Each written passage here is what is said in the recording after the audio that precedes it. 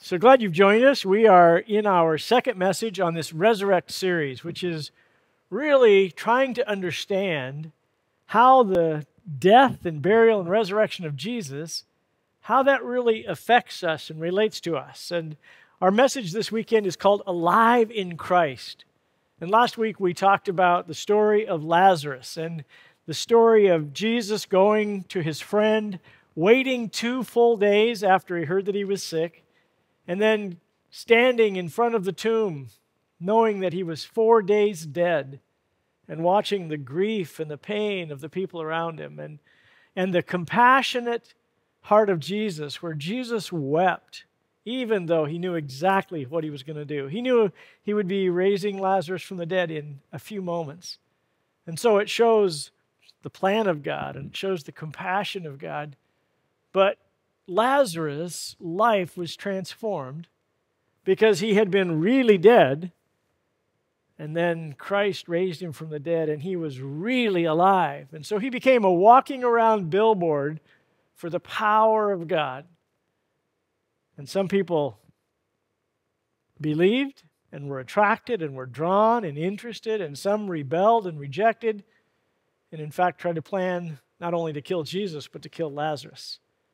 And so my challenge last week was to see ourselves as Lazarus people, that we died with Christ, and we also came alive with him. And the question is, what does that really mean? And I want you to listen carefully this weekend, because I'm taking something that's really very complex, and it's kind of all the way through the New Testament, and we're going to look at Romans chapters 6, 7, and 8, or a couple of verses from those chapters, to try to make something that's really very complex and dense into something that is not oversimplified, but a more clear and perhaps more usable way that it makes how I see myself and how I see the world different than before. And so I want to talk a little bit about what is it that died, and what is it that came alive, and how does that actually work in my living, walking around, talking daily life. So let me give you an example and maybe a little confession.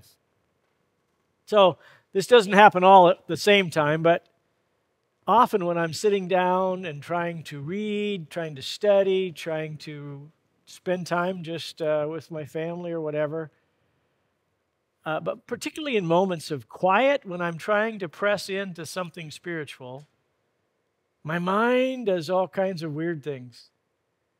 Sometimes I'll find myself reflecting on somebody that criticized me or hurt me or said something behind my back that I found out about. And boy, it's easy to start letting that build resentment in my heart.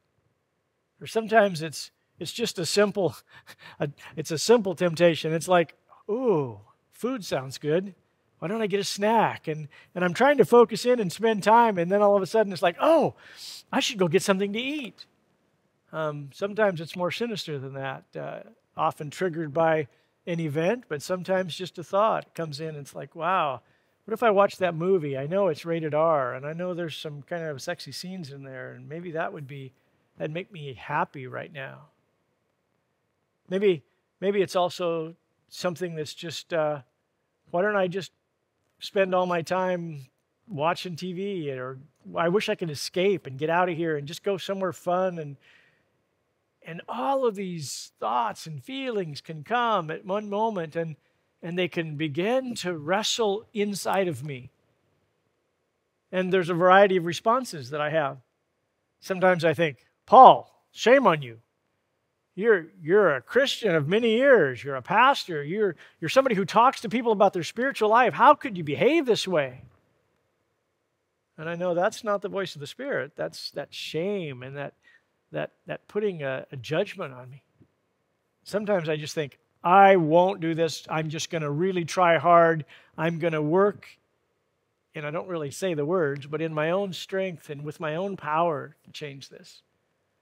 And sometimes I just use a simple thing like distract myself, go for a walk, do something else, get my mind off of it. But all of us have this internal battle that's going on inside of us. And I think if you understand the lesson today, it'll help you understand that when somebody becomes a follower of Jesus, when they ask him into their life, when they surrender to him, all these words we use, when they get saved, when they are born again, when they are a new creation, what actually happens in us? Because the better you understand it, the better you will be able to win the battle for your mind and your heart and your soul and for how you live. So let's dig in right here. And I want us to start with Romans chapter 6, verses 3 and 5. Paul says, "Or don't you know that all of us who were baptized into Christ Jesus were baptized into his death? We were therefore buried with him through baptism into death, in order that just as Christ was raised from the dead through the glory of the Father, we too may live a new life." And that's such an important scripture that we actually use that when we're baptizing people. Now, there's some debate as to whether this baptized into Christ is referring to what's known as being baptized in the Spirit, which is what happens when we commit our life to Christ. We are baptized into the Spirit and we're put into the body of Christ. Or is this water baptism? And it's not clear from the context. I think it's probably Spirit baptism, but water baptism is a acting out in a public way exactly what has gone on inside spiritually. And so when we put somebody all the way into the water, the picture there is that they are dying to their old self, to their life. That's what the surrender means. And then when we bring them back up, we're saying, you're walking now in newness of life, in the life that Christ gives us. And then he goes on, says, so that we may live a new life, for if we've been united with him in death like his, we will certainly also be united with him in resurrection like his. So it says we're connected, we're identified, we become followers of Jesus, Christians, little Christs, that we're identified both in his death and in his resurrection. And the question is what part of me died and what part is for this life and what part is talking about heaven in the future. So on your outline there, if you have a copy of a paper outline or if you are on your app, we've got some fun circles to kind of hopefully make this graphically clear and also maybe a chance for you to color in a few squares and write some things. So take notes all over it. So the first picture is just a little bit of a scriptural understanding of what we are made up like inside. The Bible talks about our body, soul, and spirit. And so the human being has a physical body that is not who I am, but my spirit is in my body, and my spirit is connected to and connected with my mind and my emotions. And so we sometimes refer to this as the soul and the spirit. But in the state when I am before Christ, before I've come to a relationship with Jesus Christ, this self, the kind of self that we talk about being selfish, so it means my old sin nature, the way that I was when I was born because of Adam's sin. I was born in what the Bible calls original sin. And so because of that, the Bible describes my status. I was a rebel. I was far from God. I was doomed, and I was a slave to sin. Some of those are in Romans chapter 6 and 7. Some of them are elsewhere in the Scriptures. But what do I mean, a rebel? Well, one of the missionaries that I talked to when we were in Cambodia is a woman named Joelle.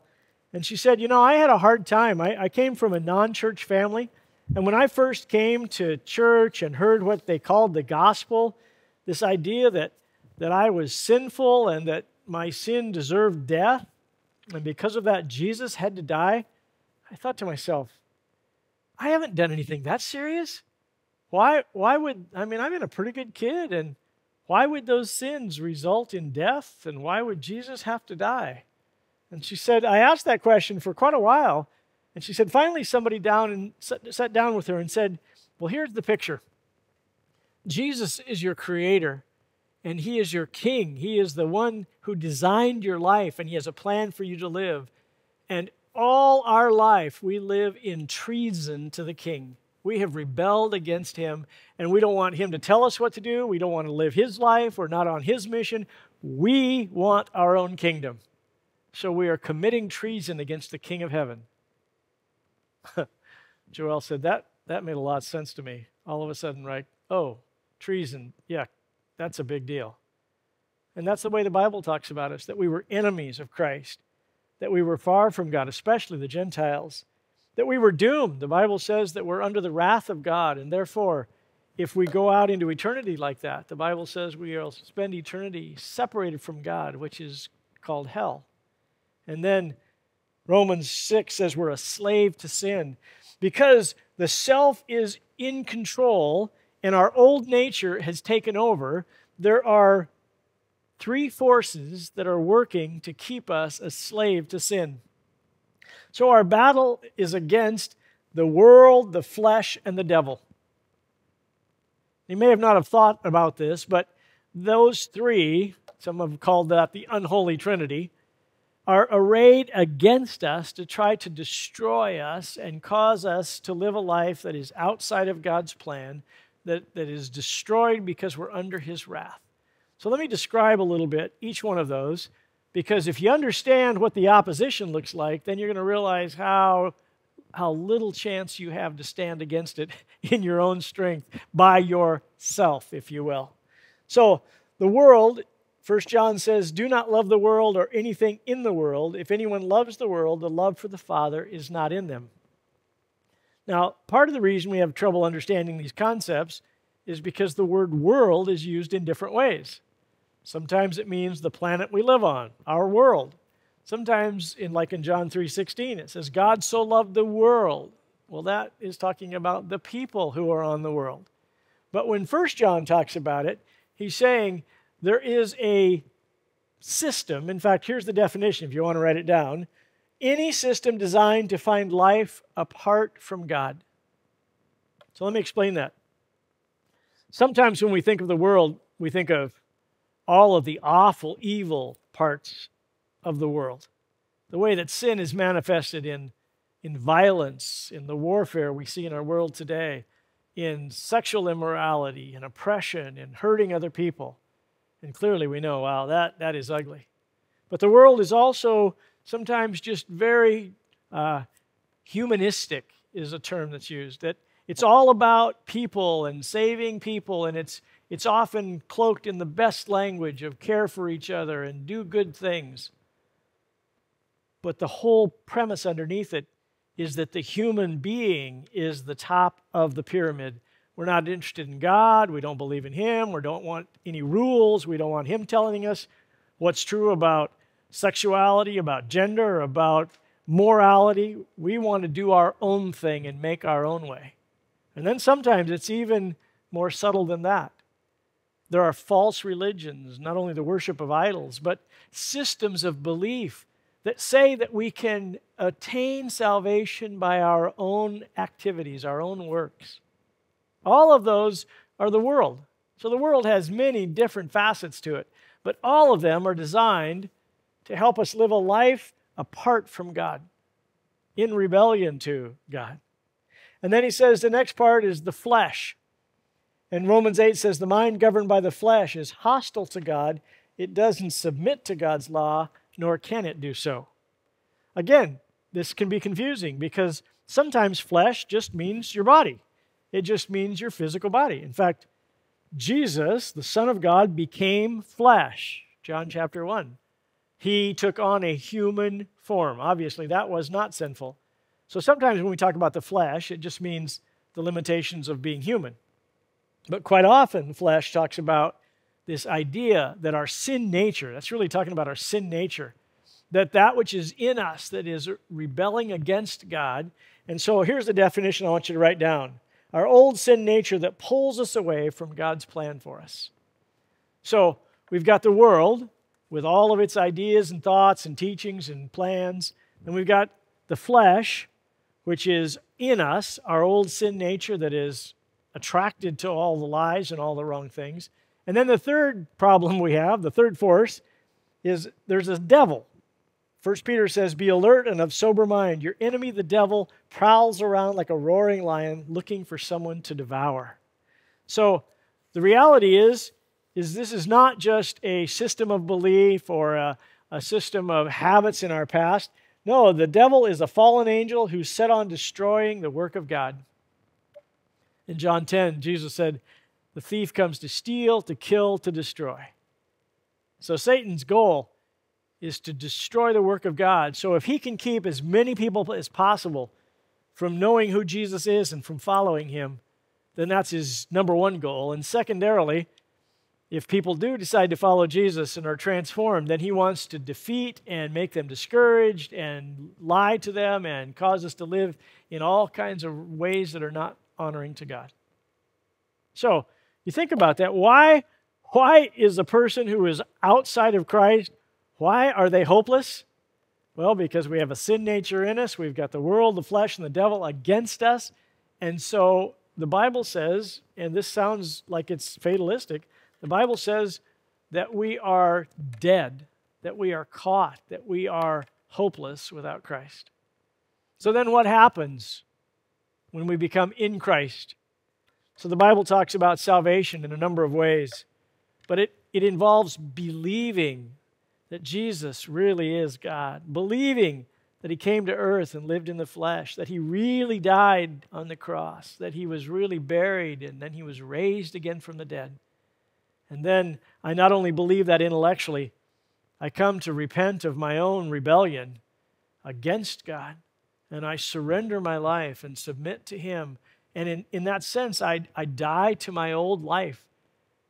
And then, even more amazing than that is, I put the triangle on the throne of the life here, that your spirit is made alive by the Spirit of God, and that Christ, by the power of the Holy Spirit, comes and lives in our bodies, literally.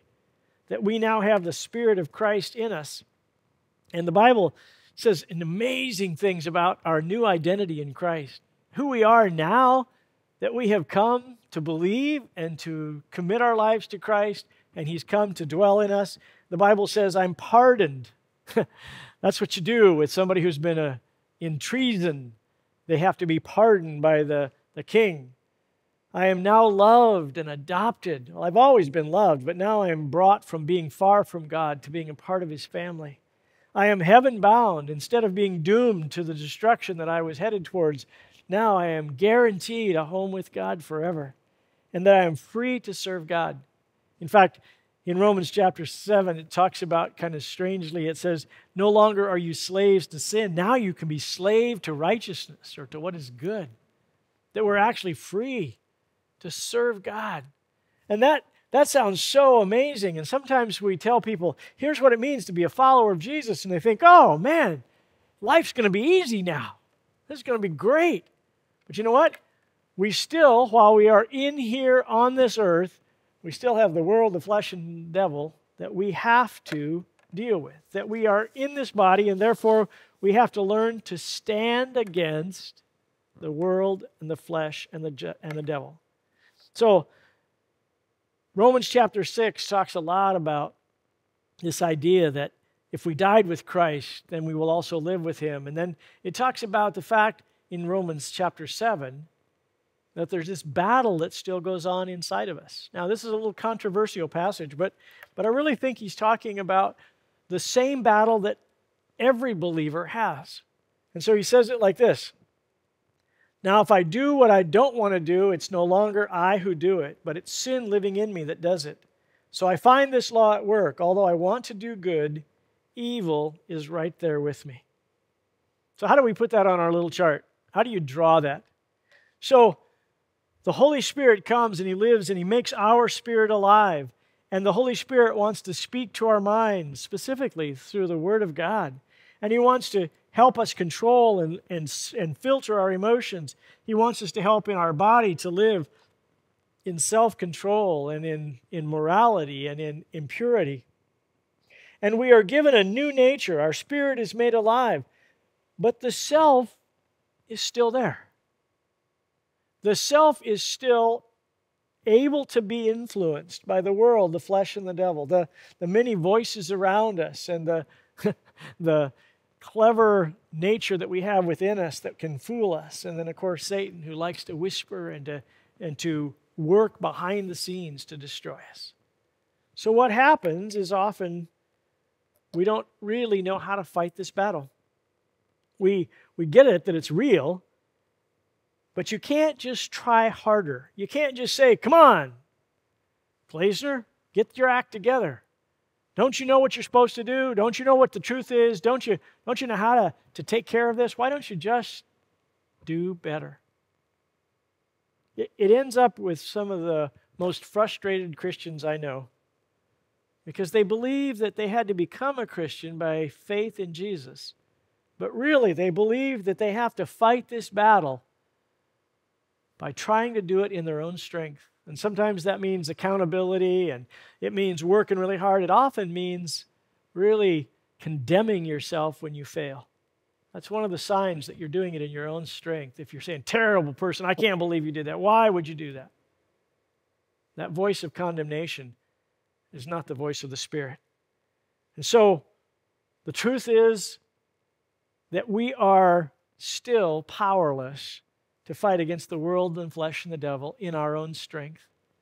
So I want to give you an identity and a pattern to be able to fight this battle in a way that you will win more often. We never get to the place of maturity where we don't sin ever, but you should see progress in the Spirit of God working in you and listening carefully to hear the Spirit of God and in being obedient to the faith that we've been called to. So, we move over to Romans chapter 8, which is one of the most wonderful chapters in the whole Bible. And it starts like this. Therefore, there is now no condemnation for those who are in Christ Jesus, because through Christ Jesus, the law of the Spirit who gives life has set you free from the law of sin and death. Paul's been explaining to the Jewish people that the law that Moses gave them was not to save them. It was to show them how desperately they needed a Savior. That the purpose of the law is actually to show us that we can't do it in our own strength. And so he goes on and he says, for what the law was powerless to do because it was weakened by the flesh, God did by sending his own Son in the likeness of sinful flesh to be a sin offering, and so he condemned sin in the flesh.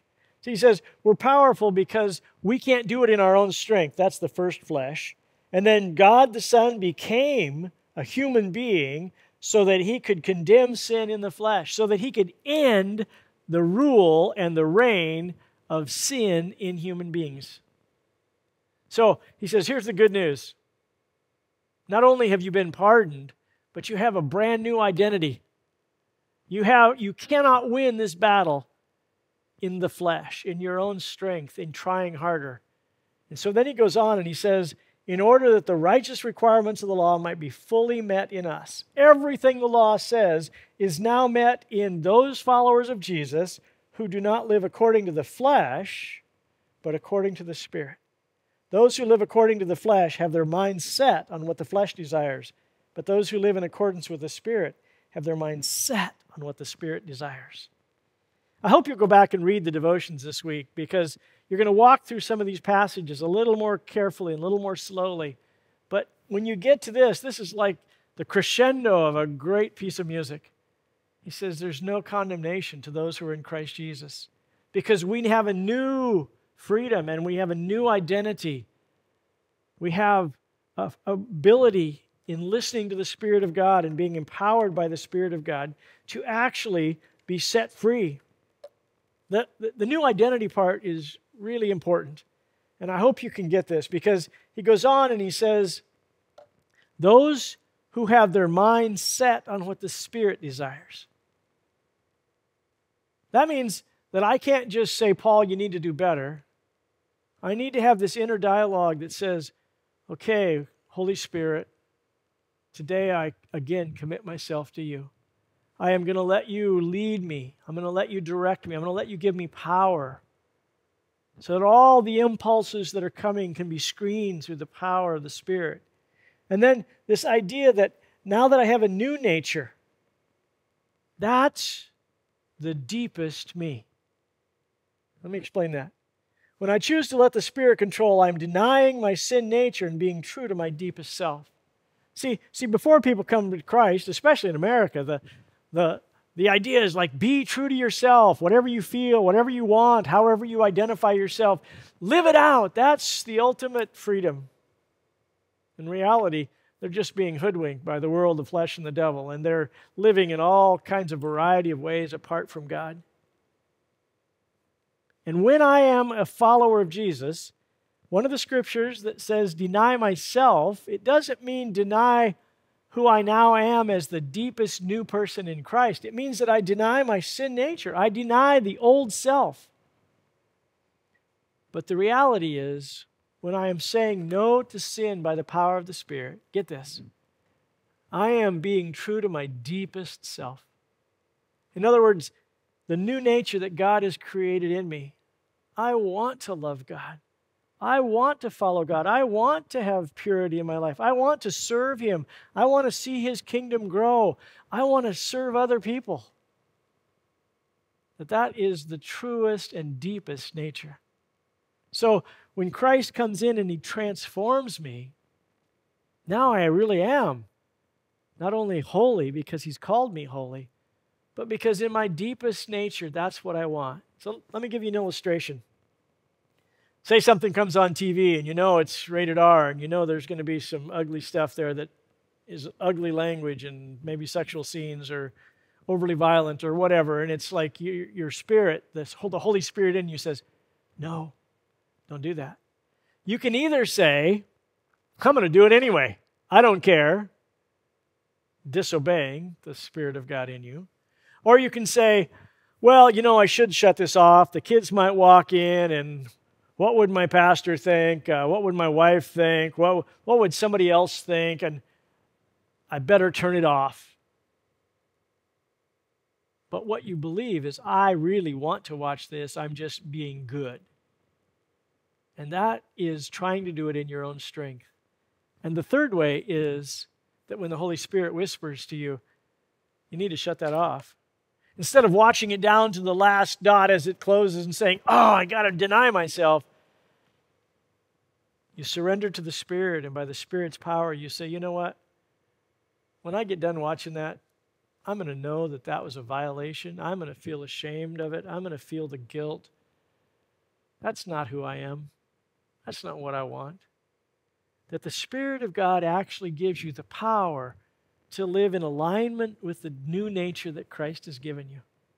That you're being deeply true to yourself, the new self that God has made. And you're denying the old self that's so shot through with the world, the flesh, and the devil.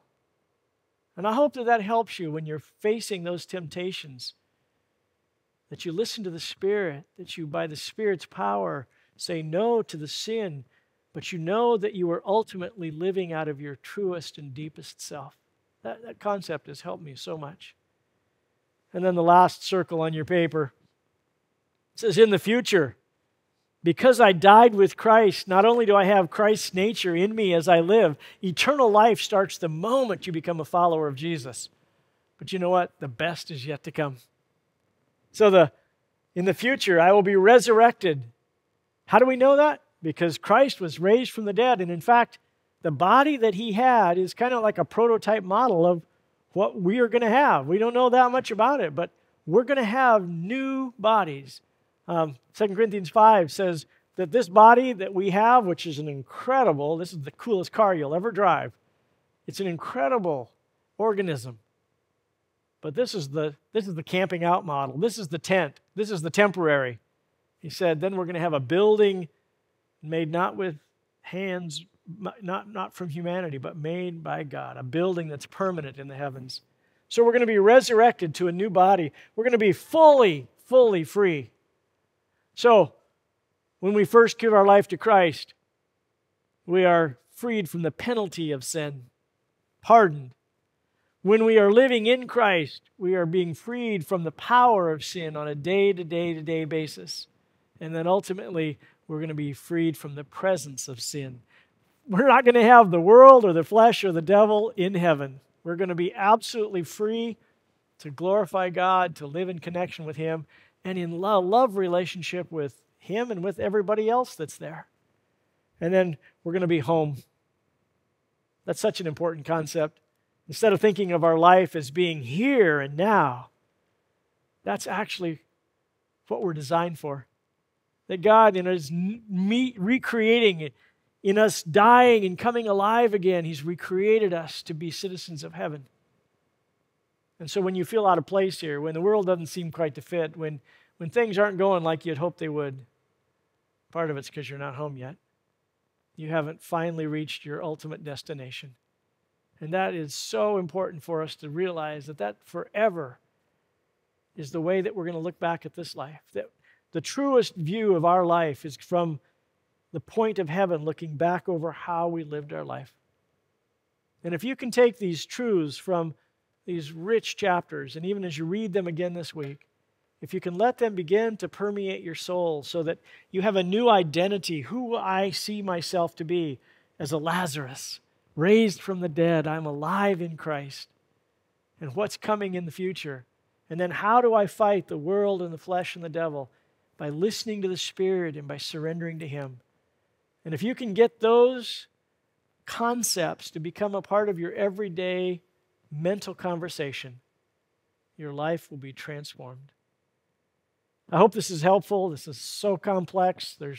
This could be a whole theology class, but I hope you get the key ideas that will help you in your daily eating, breathing, walking around life, and that you can live a Lazarus life of a resurrected follower of Jesus. Thanks for joining us. I'll turn it over to the campus pastors, or if you're watching online, I'll be back in just a minute. Love you guys. So what are we going to do in our life this week? This transformational moment, I hope, is going to help you take some of these complex things we talked about and make them so that they're something that you can really actually do this week.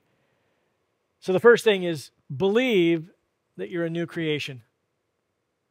Think through, as we talk through chapters 6, 7, and 8 of Romans, and come to really believe that that's what happened if you've become a follower of Jesus.